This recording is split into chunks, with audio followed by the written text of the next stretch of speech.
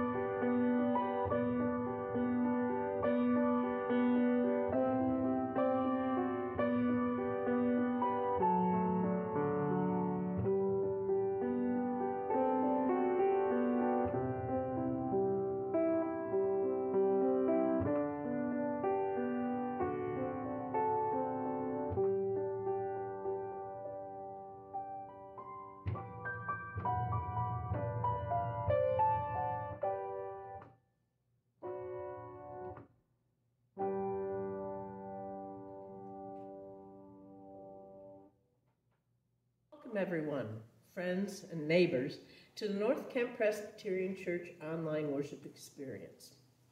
As the number of vaccinations in our county increases, we look forward to the day when we can worship face-to-face again. But until then, we must not tire of protecting our friends, and we will continue to avoid any physical contact. We do this because we are followers of Christ, who calls on us to practice agape, or self-sacrificial love. So welcome to our online service, and thank you for joining us for worship. Thank you to everyone who responded so generously to the Mission Committee's urgent call for boots for Mel Trotter Mission. In 1 week, we had 25 pairs of new or very gently used boots donated, 49 pairs of socks, and miscellaneous hats, scarves, jackets, and gloves were all collected. Everything was delivered on Monday, and everything was very much appreciated. So thank you. This way to go. One great hour of sharing challenge. Traditionally during Lent, we save our loose change in fish-shaped banks, and then we bring those boxes to church on Easter. This year, you're being challenged to create your own fish bank. Can you make a fish bank out of a spaghetti box? Or do you have a better idea? Send in your photos of your coin receptacles to Pastor Karen before March 21st, and she'll use them in a sermon. Next Sunday, March 14th, is Daylight Savings Time. We will spring forward an hour in time. While we will meet for worship at 10:45, it's going to feel like 9:45, so be sure to set your alarms. April Fool's Day is coming. If you'd like to participate in a church-wide April Fool's Day event, please email Pastor Karen to sign up. You will be assigned one person or family upon which you will pull a humorous and benign April Fool's Day caper.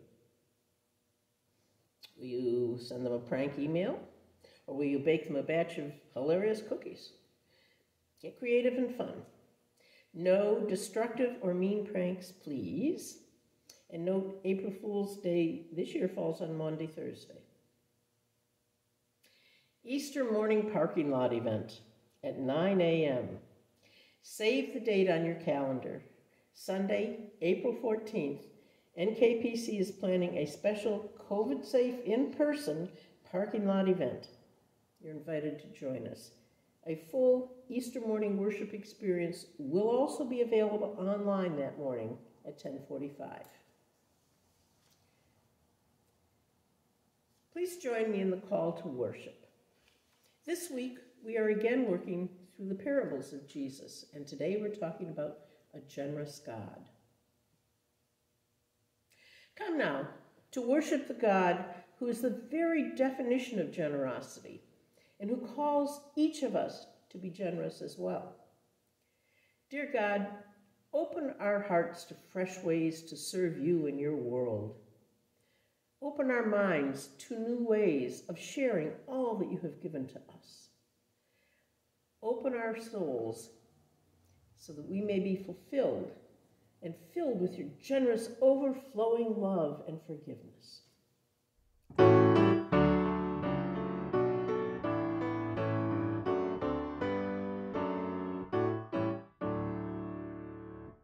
God whose giving knows no ending, from your rich and endless store, nature's wonder, Jesus' wisdom, costly cross, grave, shattered door, gifted by you, we turn to you, offering up ourselves in praise.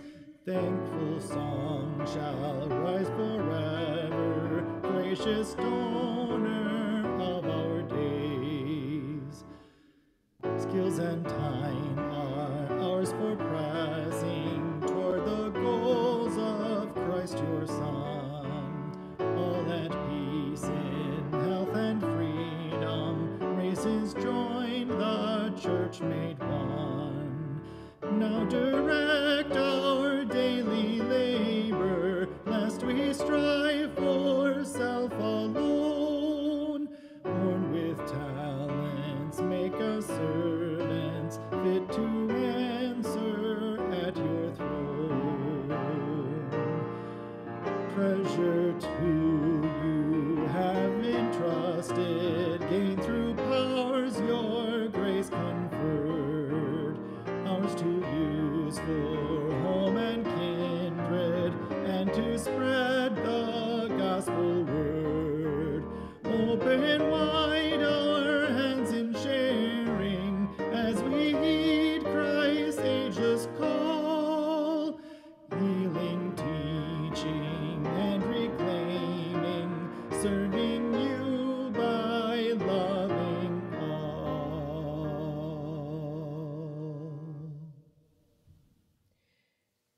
Please join me in the prayer of confession. Dear God, you are the God of generosity. You gave all of yourself through Jesus Christ so that we could have life. Forgive us for not following your example.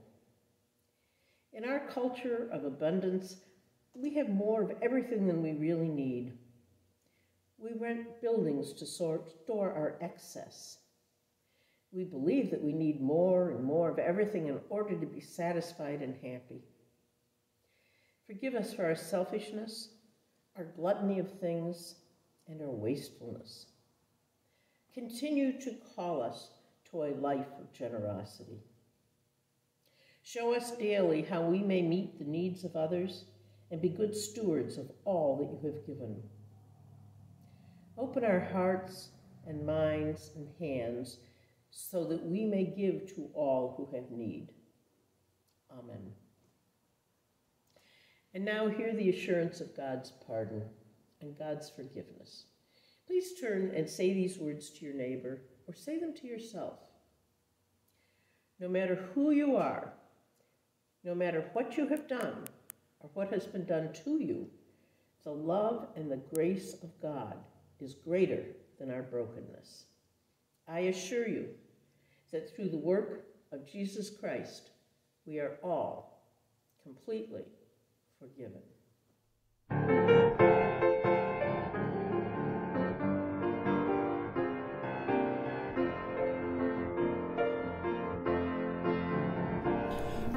to God, whose goodness shines on me, and to the Son, whose grace has pardoned me, and to the Spirit, whose love has set me free, as it was in the beginning, is now, and never shall be. Amen.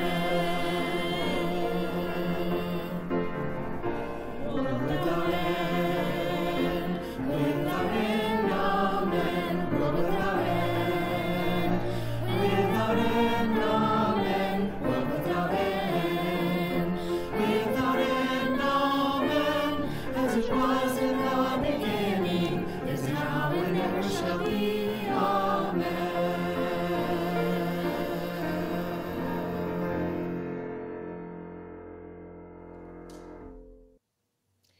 This morning I'm reading from Matthew 20, 1 through 16, the parable of the workers in the vineyard. For the kingdom of heaven is like a landowner who went out early in the morning to hire workers for his vineyard. He agreed to pay them a denarius for the day and sent them into his vineyard. About 9 in the morning he went out and saw others standing in the marketplace doing nothing. He told them, "You also go and work in my vineyard, and I will pay you whatever is right." So they went. He went out again about noon and about 3 in the afternoon and did the same thing. About 5 in the afternoon he went out and found others still standing around. He asked them, "Why have you been standing here all day doing nothing?" "Because no one has hired us," they answered. He said to them, "You also go and work in my vineyard." When evening came, the owner of the vineyard said to his foreman, "Call the workers and pay them their wages, beginning with the last ones hired and going on to the first." The workers who were hired about 5 in the afternoon came and each received a denarius. So when those came who were hired first, they expected to receive more. But each one of them also received a denarius. When they received it, they began to grumble against the landowner. Those of us who were hired last, those who were hired last work only 1 hour, they said, and you have made them equal to us who have borne the burden of the work and the heat of the day. But he answered one of them, "I'm not being unfair to you. Friend, didn't you agree to work for a denarius? Take your pay and go. I want to give the one who was hired last the same as I gave you. Don't I have the right to do what I want with my own money? Or are you envious because I am generous?" So the last will be first, and the first will be last.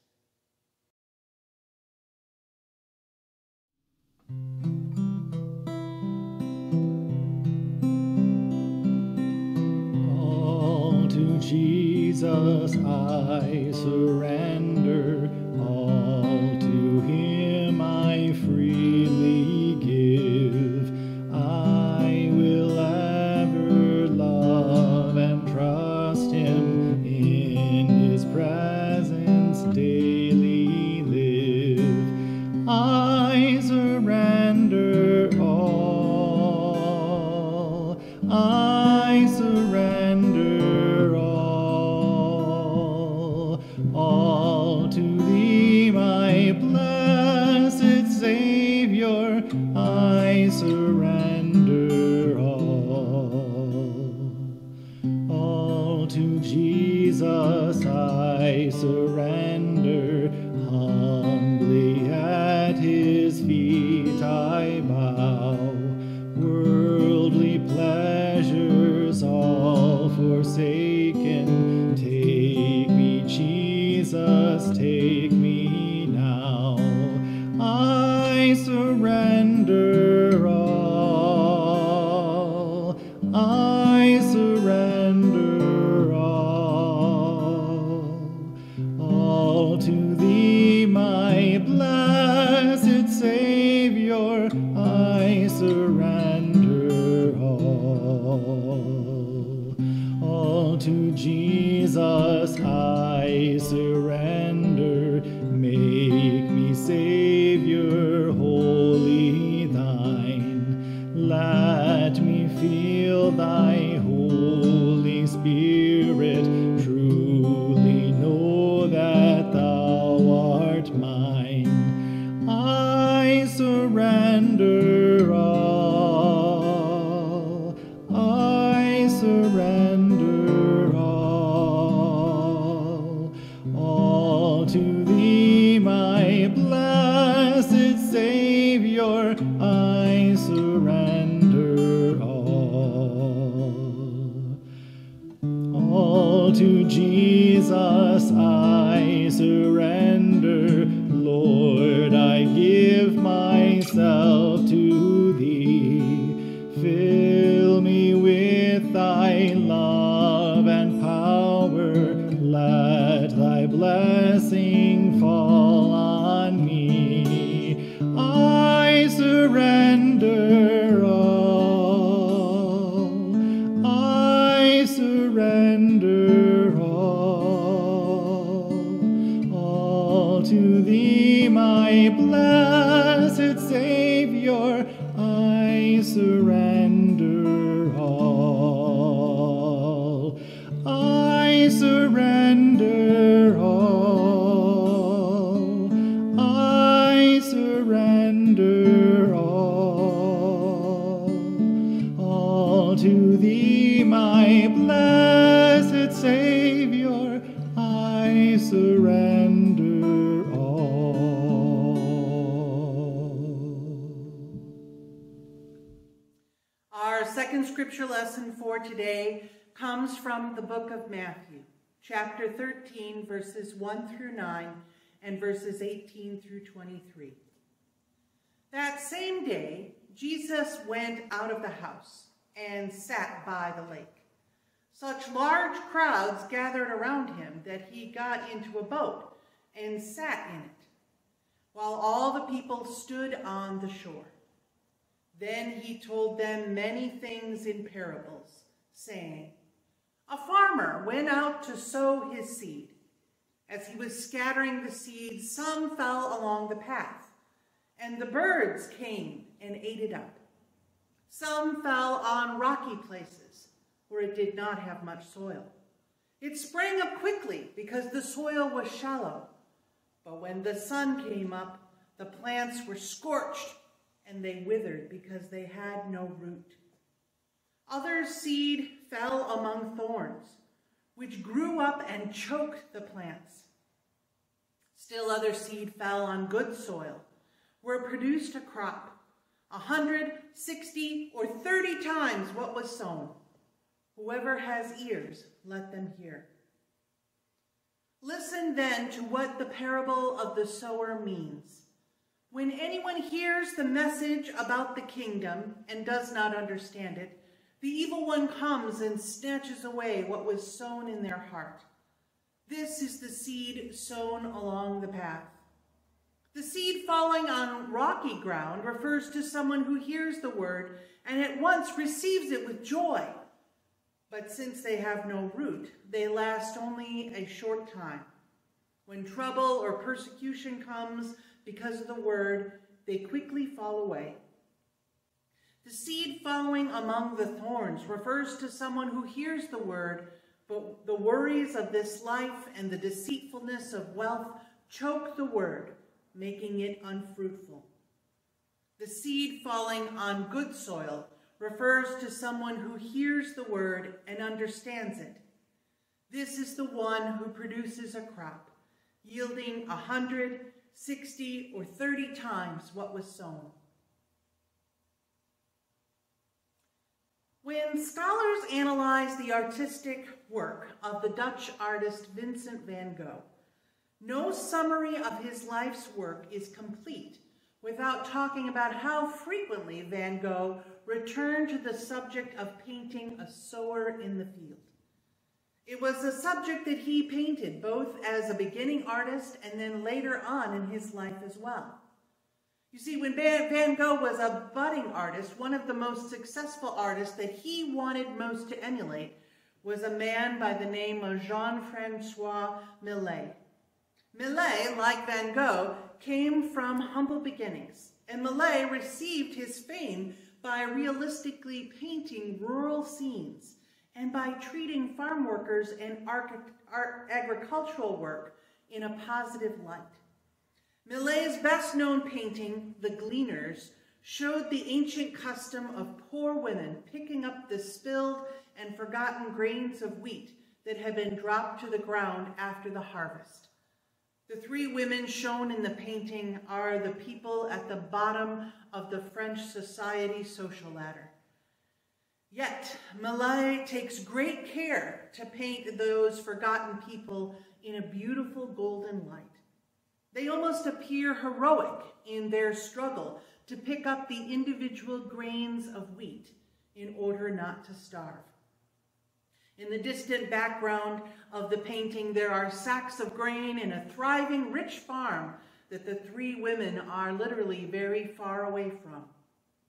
Now, the initial reaction toward Millet's painting was hostile. The upper echelons of French society that entertained themselves with purchasing art did not want to be reminded of the masses of poor agricultural people who struggled in poverty beneath them. And the fact that Millet had painted these peasant women in their plain homespun clothes in such an ungallant bending over pose on a huge canvas, one usually reserved for saints and war heroes, caused quite a scandal in the French art world in 1857. Today, we have our own characters in our society that fill the role of gleaners. On Wednesday, when I went to the Marathon gas station to fill up my car, I took care not to hit a man who was walking around the gas pumps. He was unshaven and disheveled, and he wore a dirty coat. In his hand, he held a thin, clear garbage bag that I could see was filled with returnable bottles and cans. One by one, he went to every trash can by the gas pumps, and he bowed and bent over each one. He rooted through the trash that everyday people had left in those trash cans. He picked up and looked under the fast food containers and the paper cups and the old used Kleenex and the smeared napkins. He was looking for the discarded bottles and cans that he could add to his bag and return at the gas station for cash.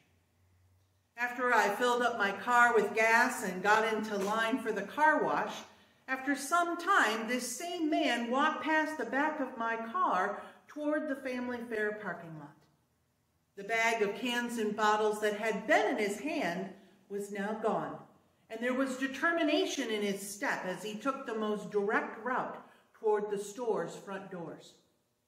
Perhaps he had gleaned enough from his harvesting of the lost and forgotten returnable cans to feed himself for another day. Before Millet painted The Gleaners in 1857, he also had gotten some attention for his painting called The Sower in 1850. And while Van Gogh imitated the paintings of both Millet's Gleaners and Sowers, it was the image of the sower that most frequently captured Van Gogh's imagination.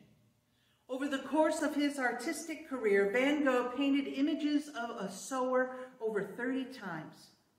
While in the earliest parts of his career, Van Gogh tried to imitate the style and the feel of Millet's work, it was only later on in his life that Van Gogh's own original interpretation of the sower, with his dramatic and bright purple and yellow colors, brought him significant acclaim as an artist. In Van Gogh's most famous version of the sower, there is a brown tree in the foreground, and a huge yellow setting sun gives a halo to the common worker scattering his seeds indiscriminately on the purple and orange ground.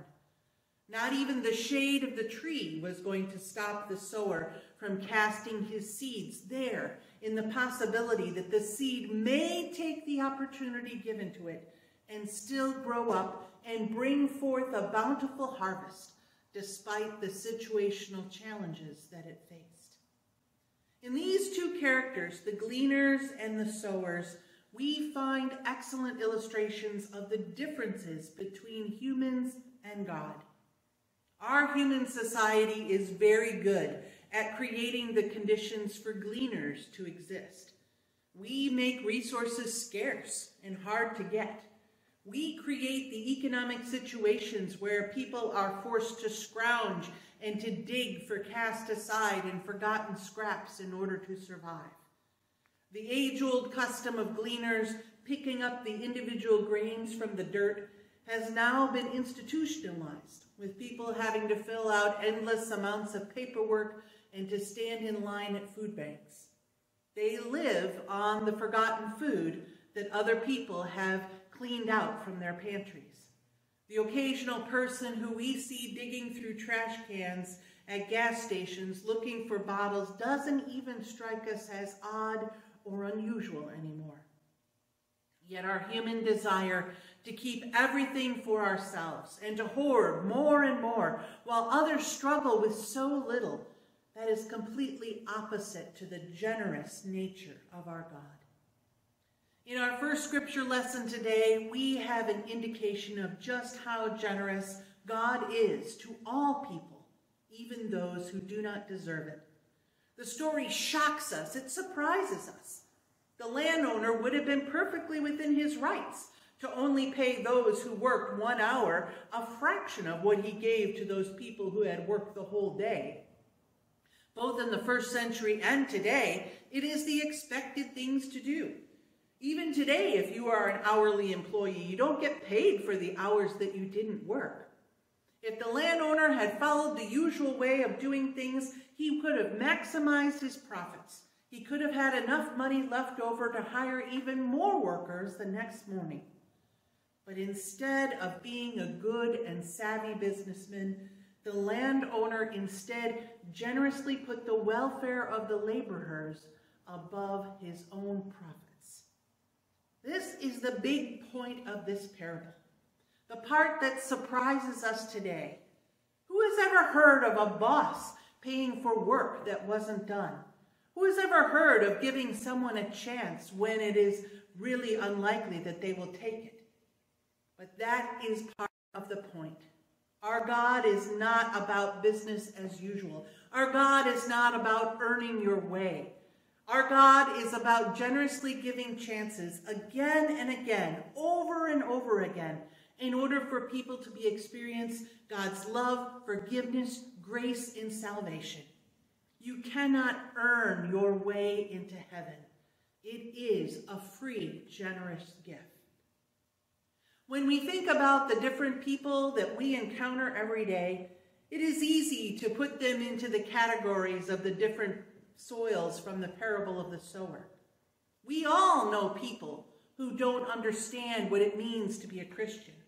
They have been conned into thinking that faith in God means that you are stupid or a fairy tale believing fool.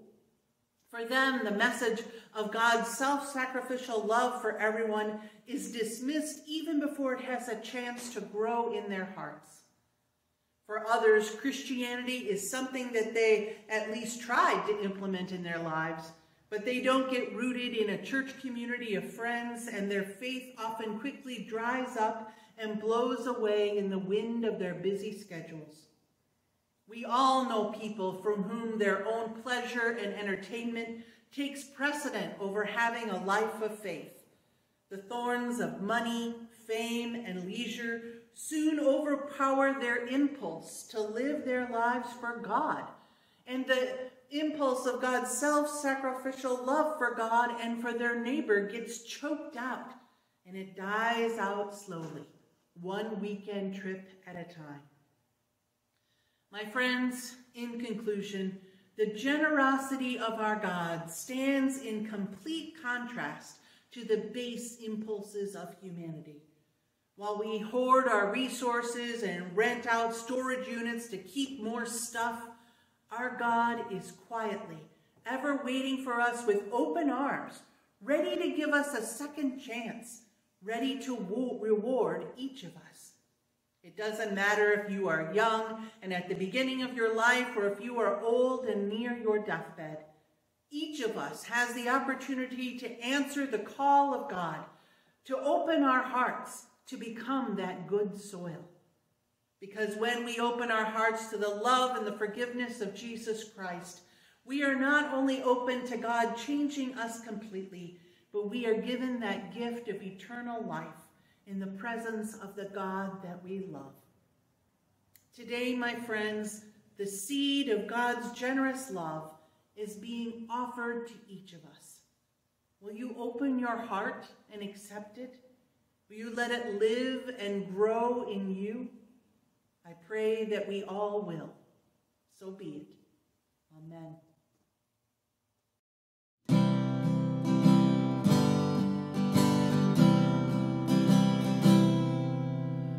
Why should I feel discouraged? Why should the shadows come? Why should my heart be lonely and long for heaven and home when Jesus is my portion, my constant friend is He. His eye is on the sparrow, and I know He watches me. His eye is on the sparrow, and I know He watches me. I sing because I'm happy. I sing because I'm free. His eye is on the sparrow, and I know He watches me. Let not your heart be troubled. His tender word I hear, and resting on His promise, I lose my doubts and fears. Though on the path He leads me, one constant step I see. His eye is on the sparrow, and I know He watches me. His eye is on the sparrow, and I know He watches me. I sing because I'm happy. I sing because I'm free. His eye is on the sparrow, and I know He watches me. Whenever I am tempted, whenever clouds arise, when songs give place to sighing, when hope within me dies, I draw the closer to Him. From care He sets me free. His eye is on the sparrow, and I know He watches me. His eye is on the sparrow, and I know He watches me.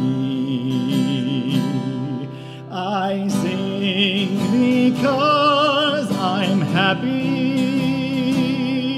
I sing because I'm free. His eye is on the sparrow, and I know he watches me.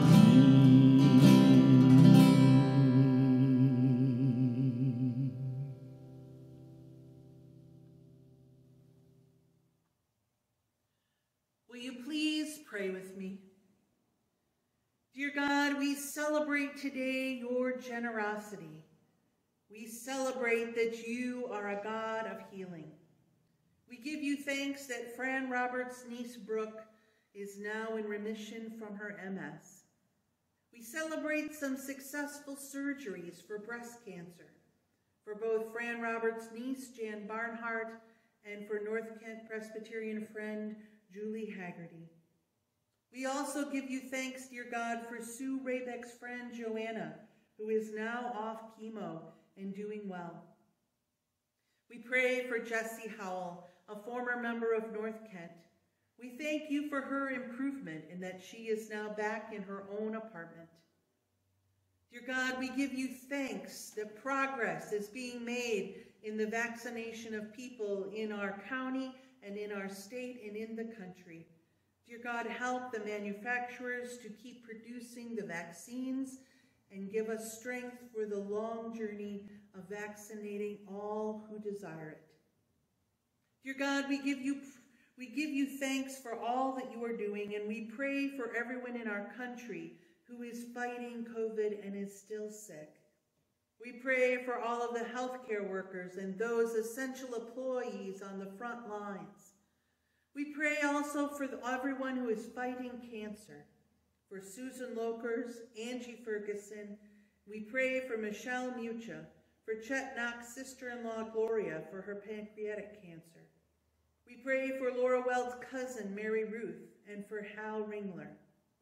We pray and remember Kurt Westerhoff, the friend of Mark Bennett.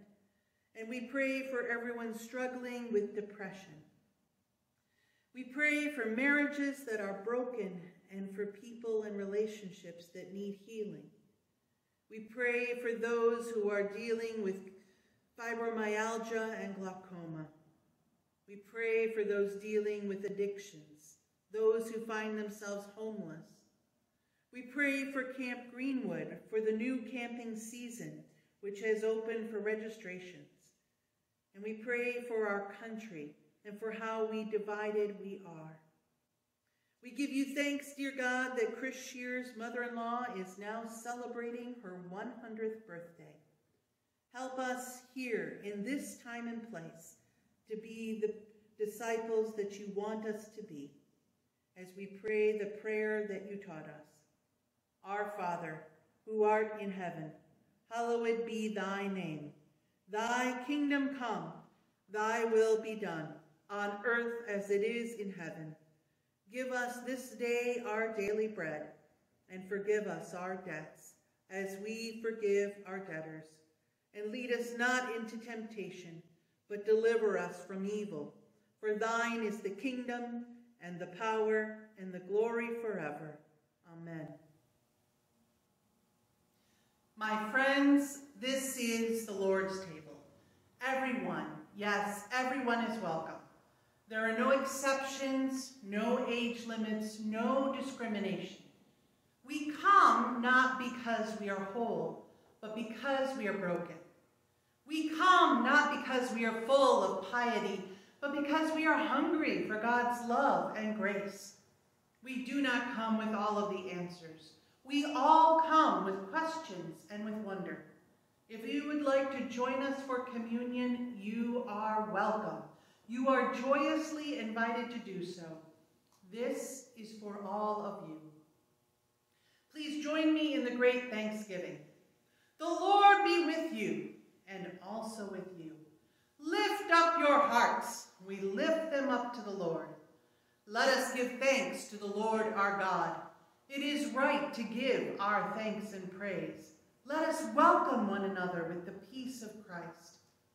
At this time, please turn and greet your neighbors by saying, "The peace of the Christ be with you," and respond by saying, "and also with you." My friends, our God in Christ breaks down the walls that makes us strangers to ourselves and divides us from one another. We are the body of Christ. Around this table, we enact our faith. The body broken is restored to wholeness. Christ's lifeblood poured out brings healing to our world. Please join me in the Eucharistic prayer. Dear God, we long for community, but in our brokenness, we label one another and we call our brothers and our sisters stranger. Yet you call us by name. With arms outstretched as on a cross, you call us to yourself and you name us as your own children. So with our arms outstretched, we now embrace new friends and create a new community. Your body that was broken and your lifeblood poured out transform our fears and revive our visions. You help us to celebrate our diverse gifts and to work for your peace and your justice throughout the world.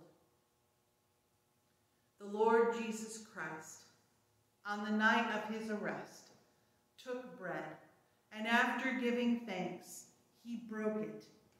And he gave it to the disciples, saying, "Take, eat. This is my body broken for you.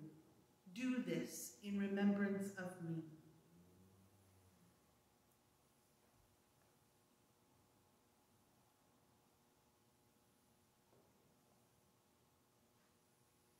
After they had supped, in the same way also he took the cup, saying, "This cup is the new covenant sealed in my blood. As often as you drink it, do this in remembrance of me."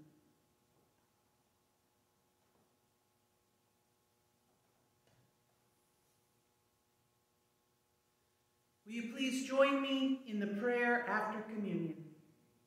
We thank you, God, for loving us, for your body broken like bread, and for your blood poured out like wine. We are humbled and grateful. We praise and thank you for this community you are building here in this time and place, and for the restoration that you give to us each and every day. Strengthen us and give us the courage to be the people of your peace. As we reach out our hands to care for our neighbors, help us to bring acceptance and healing. Inspire us to work for justice and to be agents of peace. For it is your power that does all of these things, and we give to you all of the glory and the praise. Amen. The Lord bless you and keep you. The Lord lift his countenance upon you and give you peace. And give you peace. And give you peace. And give you peace. The Lord make his face to shine upon you and be gracious unto you. And be gracious. The Lord be gracious, gracious unto you. Amen.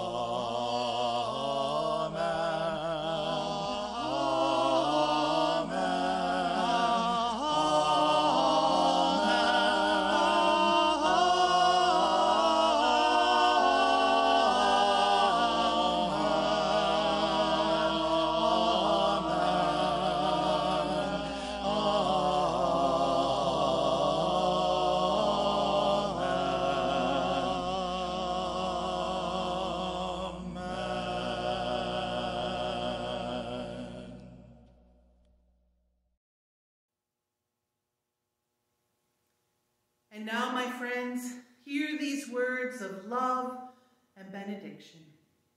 May God bless you and keep you. May God's face shine down with love upon you.